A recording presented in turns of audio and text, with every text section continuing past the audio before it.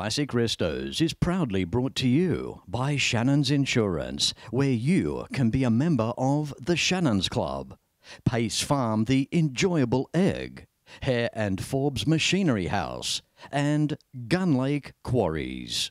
The Classics by the Bay Show and Shine here in Portland, southwestern Victoria, is a great event that's been growing every year. And when you add a little Mad Max into the mix, we're about to find out how that turns out on this week's episode of Classic Restos.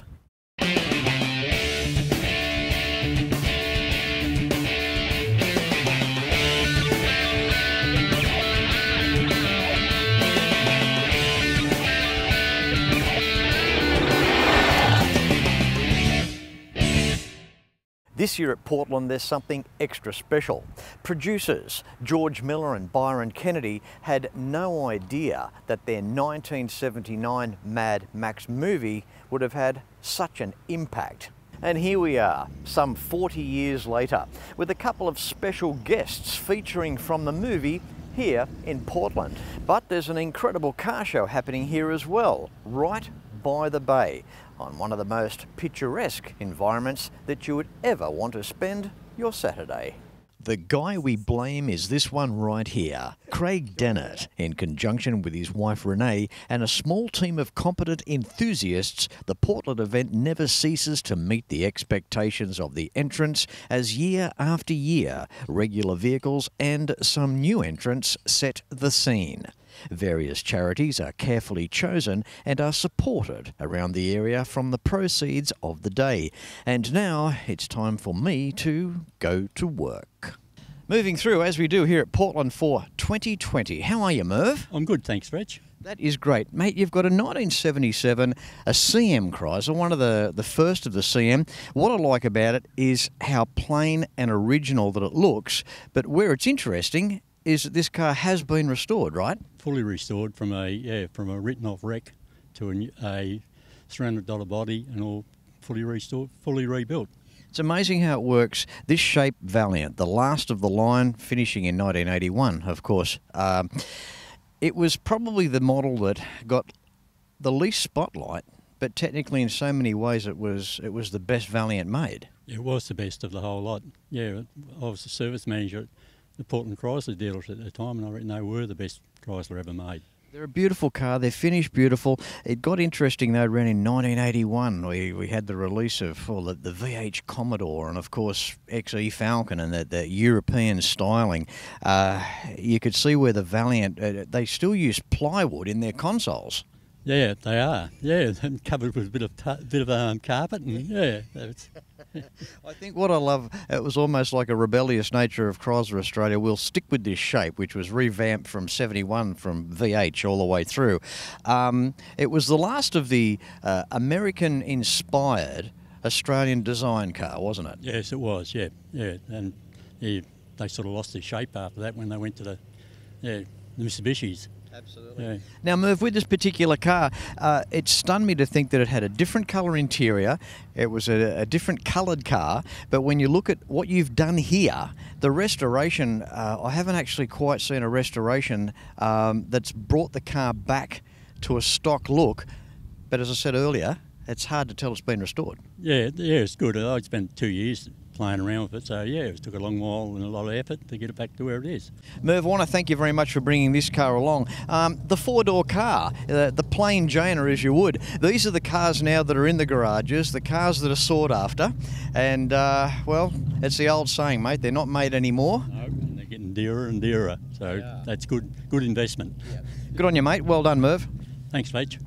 Moving through our Mad Max content here at Portland for 2020, boy, do I have an icon beside me. This man was the main mechanic in the first Mad Max movie, and his name is Murray Smith. How are you, Murray? Good, Fletch. Very well, thank you. Thanks for coming. Not a problem. Pleasure to be here. How do you feel when you look around and see some replica cars here today? Oh, it's good that someone's followed on the passion for something that we thought was just another movie. What was the feel back in '78 when you were preparing these cars?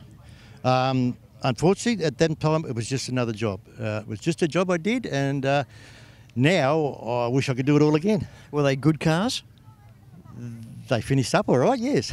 Okay, tell us a story about the black Interceptor that Mel Gibson drove. Okay, black Interceptor started originally as a white vehicle.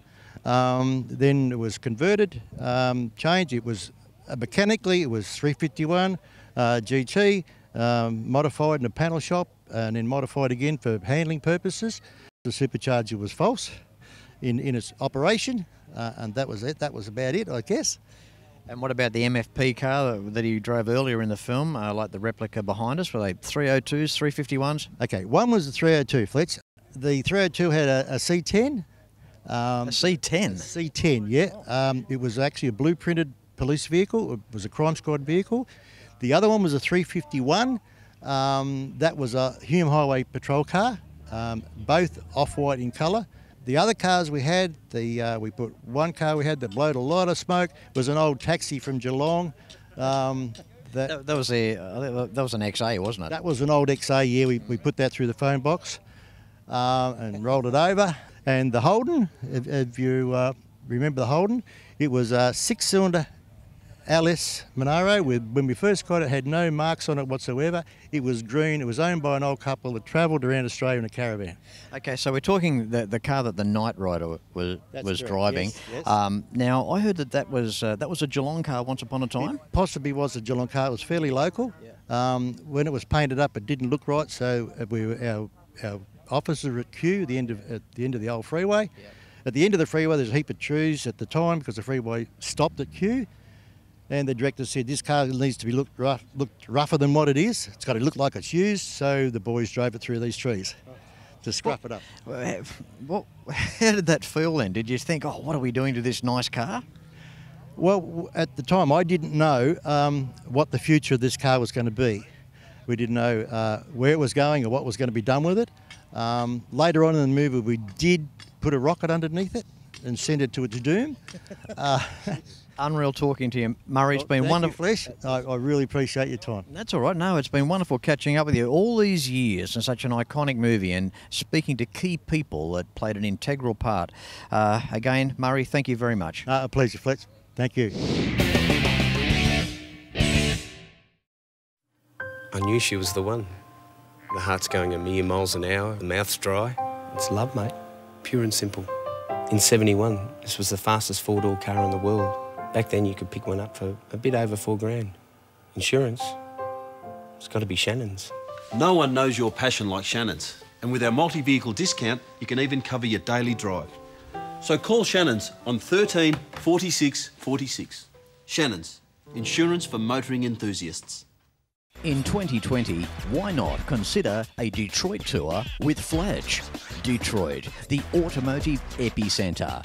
It will leave you gobsmacked. Imagine experiencing where automotive history on a grand scale began. Stay in fine accommodation, taking in some of the best museums and private car collections on the planet. Book your 2020 Detroit tour with Fletch. G'day guys, mate, look around today, everything's just brilliant. Unfortunately our weather hasn't been great, but the turnout we've got for that weather we've had rolling around us, threatening us all day, it's just been fantastic. And our main show this year was just wrapped around that Mad Max theme, which we had Dale Bench and Tim Burns and a couple of other blokes with their cars, Jeff O'Loughlin and Peter Axford. Mate, the attraction those cars brought here today and those guys with their questions, it just turned this show from something that could have ended up bad with the weather to just absolutely brilliant. So to everyone else that brought their cars and bikes and toys along, spectators, fantastic effort. Well done. Don't forget, this show's on every year at the same time, third weekend of February. If you haven't been here before, make the effort and get here. The town will appreciate you, we will look after you, the town will look after you. It's a great spot, great venue, great show. Once you've been here, you'll want to keep turning up, just like Fletchy does. And also on Fletchy, that guy, he put this Mad Max thing together for us out of his own goodness, and it's been brilliant. Another special part of the day, a guy that's travelled from Melbourne over to Portland. How you doing, Pete? Good, mate. Yourself? Good, mate. Thanks for making the trip and being a part of this Mad Max part of Portland for 2020. No worries, no. Proud to be a part of it, and good fundraiser and good bunch of people, so why not? Good on you, Pete. Now, you've had this car a while. It's obviously the Interceptor car from the first Mad Max. Tell us a little bit about it. I had it for 18 years and I bought it as a really bad, it was a bit Mad Max, but it was really bad. So we basically, over the years, bit by bit, stripped it and resprayed it and just added bits and pieces to it and all the stuff to make it what it is. And yeah, I love it. I love being a part of it. It's great. You must get some looks, mate. Yeah, it's good to share it with these guys because we all grew up with it. So you're at a service station or somewhere at a car show and seeing a guy who's just like, this is awesome. I get it because it's, like I say, it's a part of you as a young fellow growing up. It's cool. Isn't it good now, 40 years down the track, that we've got guys like Johnny the Boy and we've got Dale Bench, Murray Smith, the behind-the-scenes guys, or guys that had parts in the film, still getting a lot of credit all these decades later. It's, with all due respect, there was others apart from Mel Gibson. Absolutely. I mean, Mel obviously is the pinnacle, but all these other actors and all the people, just the crew and the stuntmen and the people who are just involved in the whole thing. It's interesting talking to Murray too. Some of the speeds that they got out of the cars, like just off camera, having a chat.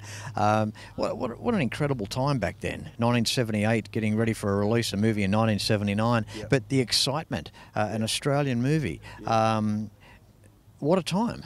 Absolutely. I mean, the cars. You think back, the cars weren't that old back then. When you actually think about it, like that's 74. And they're all, it was 77 to 79 it was filmed and released 79. I mean, they weren't that old, were they? No. You hear stories of Murray, like getting a Monaro and running it through trees to rough it up a little bit. It's like sacrilege now. I know. And look, all of a sudden, we've all got a story where you had a car, an XB coupe. I bought it for $2,000, two and a half. And I wish I still had it. That everyone's got a story like that, and that's great. I mean, good on you, people. Look, I know you do the circuit with your partner Emma, and you go to a lot of these shows, mate. And you keep up your great effort. Thank you. It's good to keep the dream alive, right? Absolutely. Thanks for having us, mate. Appreciate it. No worries, Pete. Good-o. Take care. And some more Mad Max in just a moment. In the meantime, how you doing, Steve? Oh, not too bad. Fletch, yourself? Good, mate. Great. What's going on here? Well, we just thought we'd bring our roadster down here. We know a lot of the guys. We come down drag racing for years down at Portland. And when they had the car show on, we thought, well, we'll bring our 39 Ford Roadster down for a bit of a trip down here. Beautiful car, Steve. You'll have to educate me on this one from the ground up. What's it based on? It's based on a 39 Ford Roadster chassis. Everything else is hardly 39. It's got a coast-to-coast American body on it. Runs an LS1 4-speed overdrive, electric windows, air conditioning, electric suicide doors too. I saw it. Yeah, the remote. You press it and the doors and boot open. Not while you're going along though, right? No, I've got little pins in there to stop that happening. A guy told me once what can happen. 60 kilometres an hour, the doors come open. Not good. They look like Billy McMahon's ears. Exactly. Removable roof too, Steve. That's pretty cool. Yeah, because it's a roadster, it's obviously convertible. But with the hard roof on it, it certainly makes for a nicer, more usable car. Problem is in Victoria, it's either stinking hot or stinking cold, so roof off isn't an option that often. But it's certainly best of both worlds. You've got that old school, cool styling class all day long. You've got your mods in there as well to make you nice and comfy at home sort of thing. This is what it's all about, being a bit different too with our cars. That to me is just, it's something that you'd see at the Riddler overseas in the States. It's a quality thing. Yeah, the same body shape won the America's best hot rod a few years ago, and it was painted the opposite colour, so red on the bottom, black on the top. So I think the reason that car was originally painted that colour was because of that. Steve, wonderful catching up, mate. Thank you for sharing your car with us, mate. Thanks for being here. Good on you, mate. See you soon. Ta-da. No stranger to classic Restos. You've been on the show before, and he's back again. Dale Bench, yes, the donut stunt rider in the township of Clunes from the first film. How you doing, Dale? I'm pretty good, Fletch, and how are you? You're looking good like always. Thank you, mate. Welcome to Portland. What do you think so far? Yeah, in summer in sunny Portland, it's I enjoy the relaxation here and enjoying the whole vibes. It's great, yeah. I think it's just caught a lot of people out by surprise here, hasn't it, eh? You turning up. Yeah, well, myself and Johnny the Boy, he's the man. But But yeah, I think people are coming across us and realising, oh, there's a couple of beautiful replica cars and a couple of guys that are still not bad for 42 years ago. It also it puts the theory to bed that you weren't killed in the movie, because apparently this bloke died. He's been dead for years, apparently. Yes, I've read that, and I look in the mirror and I think I'm still here. I think it's the same guy. I'm not sure. Yeah, I'll just describe quickly the bridge scene with what happened in the movie. Okay, two bikes. We had to go along about 60 kilometres an hour. They took the speedo and tachos off and wet surfaced, and we had to lock the back brake and lay the bikes over. But I hung on to the bike for probably about 1 second too long, and the tyres bit in and flipped over, and I went with it and hit the curb on the bridge, and the other bike's front wheel hit me in the helmet, and I'm dead. Yeah. I tell you what, mate, you're doing great for a dead bloke. Dale Bench, wonderful to catch up with you, mate. It's always a pleasure. Oh, Fletch, it's great to be anywhere that you are. So, love you, yeah. Thank you. Thank you, mate. Thanks for making the trip. Yeah, thank you. Right. Thanks for inviting me again. Thanks a lot. That's all right. Cheers, mate. See ya.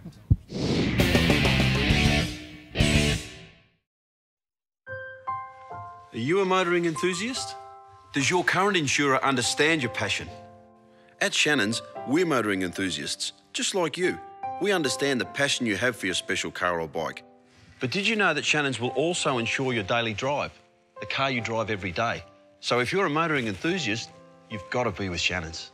So call Shannons on 13 46 46. Shannons, insurance for motoring enthusiasts. And of course, if you own a classic, it just has to be insured with Shannons. Why not pick up the phone and give Shannons a call for a quote and a chat on 134646. And have you checked out the Shannons Club lately? There's a whole heap of really cool stuff there awaiting you. Of course, there's over 320 episodes of classic Restos and Shannons productions as well. Shows like Shannons Club TV, Legends of Motorsport, Driven and End of an Era. It's all awaiting you at shannons.com.au. Heron Forbes Machinery House has been family owned and operated for over 85 years, and it's easy to see why. Planning on welding? Look at these welding tables and clamps, air compressors and different air tools, sandblasting cabinets, through to spray guns. Everyone is welcome at Machinery House. There are competitive freight rates around Australia, and you can buy online at machineryhouse.com.au. So remember, Hare and Forbes has the range. Time to tap on the door of the Ford camp now. How are you, Katrina? Good, thanks, Fletch. Yourself? Good. Thanks for bringing this along. That's okay. A 1965 XP wagon with a bit of the Katrina touch. I love the paint scheme, your interior, the wheels. What a beautiful old wagon. Yes, I love her. I fell in love as soon as I seen her. So, found her about 18 months ago. Yep. Is this your first classic car you've ever bought? Yes, it is. Yes. What inspired you to get the wagon? I've always wanted a wagon, and I've got couple of kids, and I just thought it would be really cool to cruise in the wagon. I actually didn't realise how rare they're becoming until I'd bought it home and started working on it and asking people about different things that we were fixing on it and looking for parts. And then I was like, they're like, oh, there's not many of these. And I'm like, really?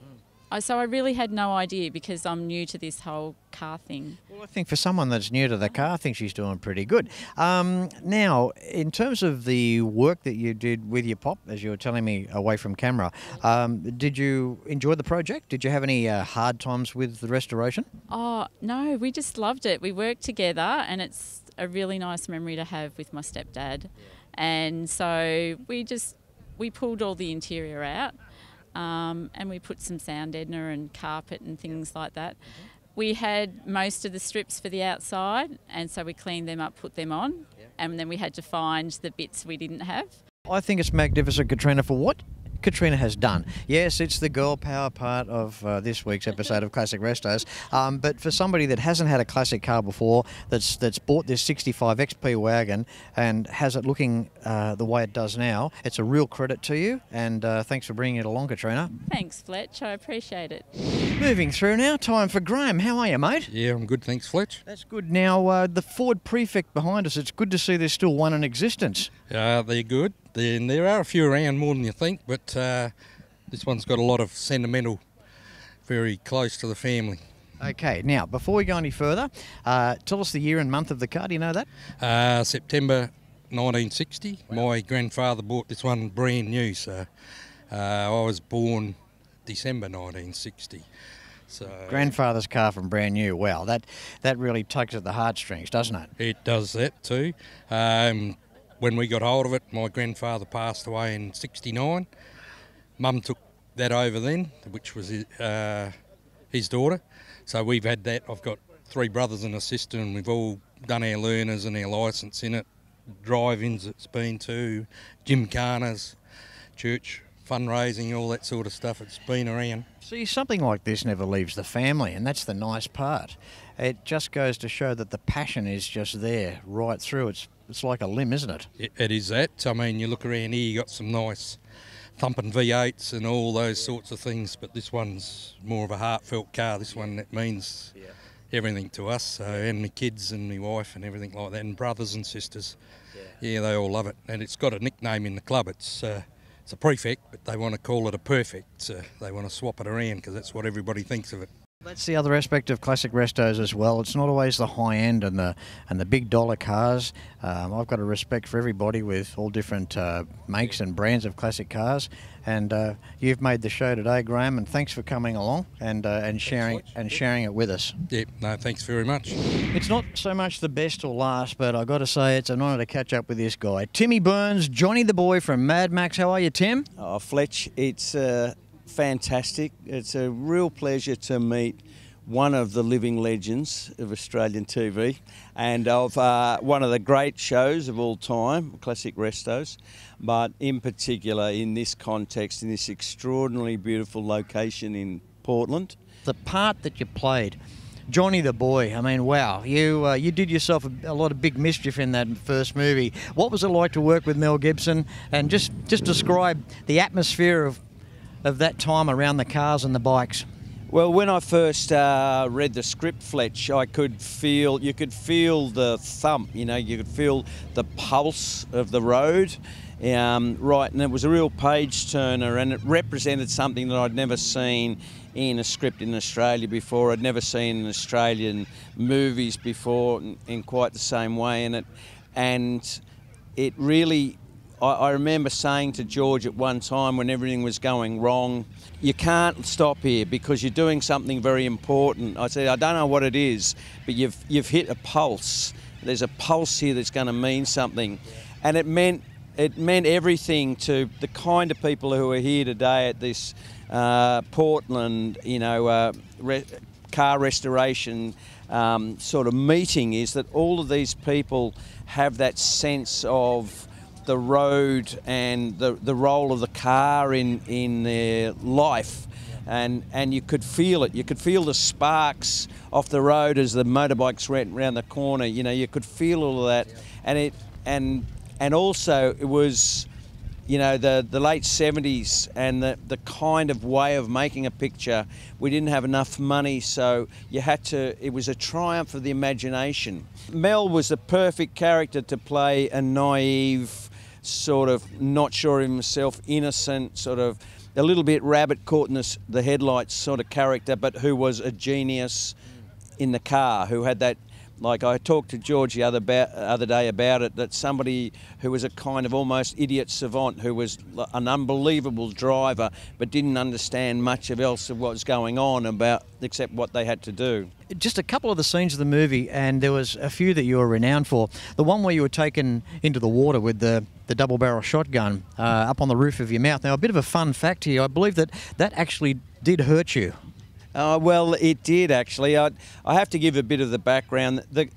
One of the keys to the movie that people don't understand is the performance of Hugh Keys-Byrne, who played the toe cutter. He really created an extraordinary sort of ensemble group that made the bike gang. Wasn't like a typical bike gang. We thought we were the heroes of the movie. We thought we were the goodies and the bronze were the baddies, So that was part of what helped made it believable. But the scene on the beach what happened was the light started to go and we couldn't keep filming the scene the way we had to, and the only way that we could actually film it was if we went out into the water. So that was never written in the script or the intention, but in a way what it did was make it like a kind of baptism scene, you know, in the water. And Johnny the boy becomes is in the process of becoming a made member, a fully fledged member. And when Hugh put the shotgun into my mouth and turned it round, it was the whole thing like hurt a bit, and it created a very sort of scary and dramatic scene. It was terrific. Got to do the line, Tim, when Bubba Zanetti came up to the toe cutter in the back of the ute, and it was Johnny the boy. He's done it again. This time it's a scrubber. He'll never learn. Is that right? Well, that's very, very good. I mean, I can't really judge. I'd have to have Jeff Parry here to like really sort of say, to me, that was better than anything else in the movie. And I would love to be able to do it like you did, but I've forgotten how to do it, mate. You're too nice. Tim Burns, wonderful catching up with you, mate. Johnny the boy from Mad Max, an absolute pleasure meeting up with you. And again, thank you for coming down with Dale Bench. Talk about the dynamic duo here today, mate. It's been a pleasure. Thank you. No worries, mate. And your show, like, it's a very important show. Like, there's a lot of stuff going on around, but what it shows is your respect and love for all these people who do all this work. And it doesn't mean much to people who don't always understand cars and that, but a lot of heart's gone into it and people really make the effort.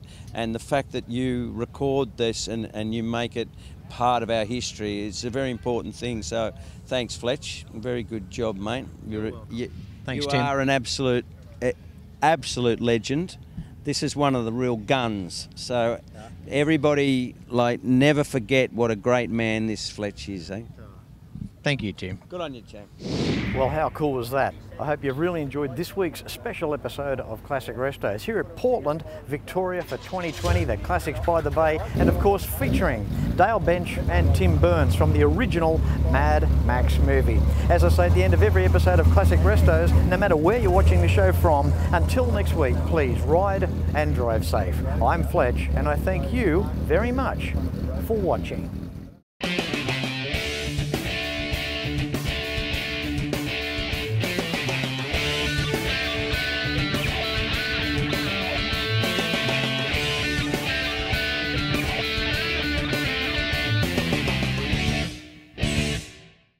You can like and follow us on Facebook at facebook.com/ClassicRestosTV and watch catch-up episodes at shannons.com.au.